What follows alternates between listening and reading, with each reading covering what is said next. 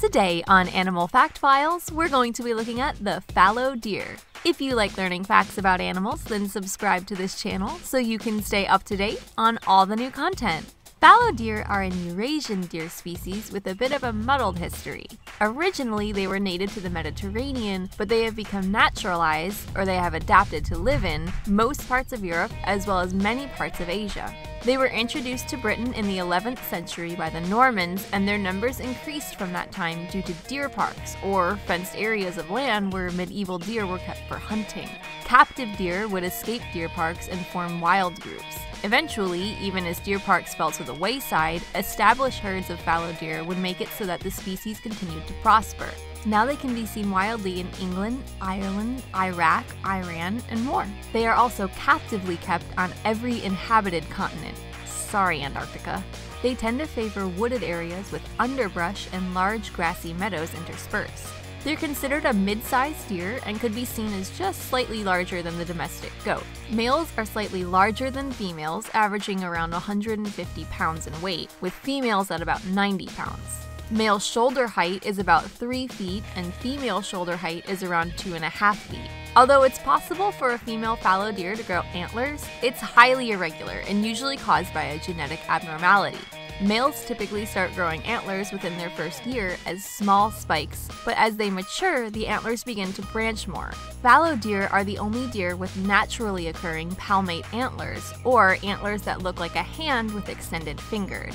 Think kind of like a moose.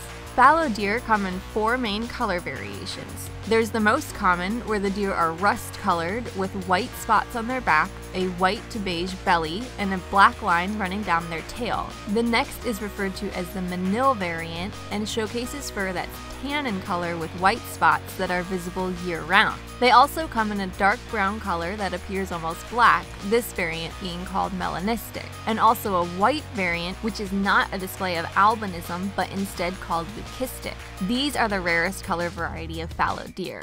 Typically, they'll live around 15 years, but there are records of some living well into their 20s. Although both males and females reach sexual maturity within their first 2 years of life, and females typically give birth to their first fawn during this time, males are usually not successful in scoring a mate until they're between 3 and 4 years of age. The reason for this is that males compete for females' affections, and typically the younger males just aren't strong or experienced enough to take on the larger, older males.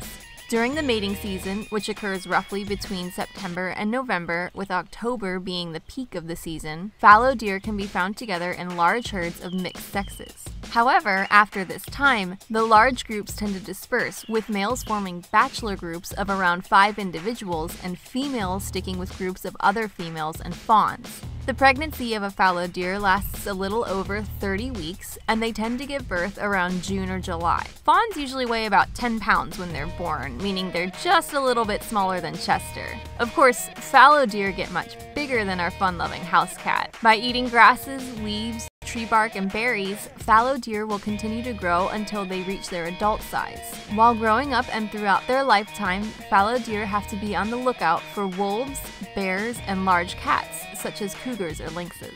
There are actually 2 subspecies of fallow deer in the world. There is the European fallow deer and the Persian or the Mesopotamian fallow deer. The Persian fallow deer is considered by some to be the rarest and least known mammal of its size. It's endangered in its natural environment, although reintroduction efforts have been made for them. It's possible that these are some of the white deer described in legends. In Tales of King Arthur, he was described as chasing a white stag and being unsuccessful in its capture. This motif follows in the Chronicles of Narnia, when the kings and queens follow a white deer through the woods to find themselves at a familiar-looking lamppost. The white deer is seen as a symbol of prophecy. Although nothing explicitly states that white deer of legends are fallow deer, most consider the deer seen in these myths as white forms of red deer. What do you think? Could fallow deer be part of the legends of white deer? For more information on the fallow deer, feel free to browse through our citations in the description below. Let us know what animal you'd like to see covered in the comments. Thank you for watching, and be sure to give a thumbs up for more Animal Fact Files.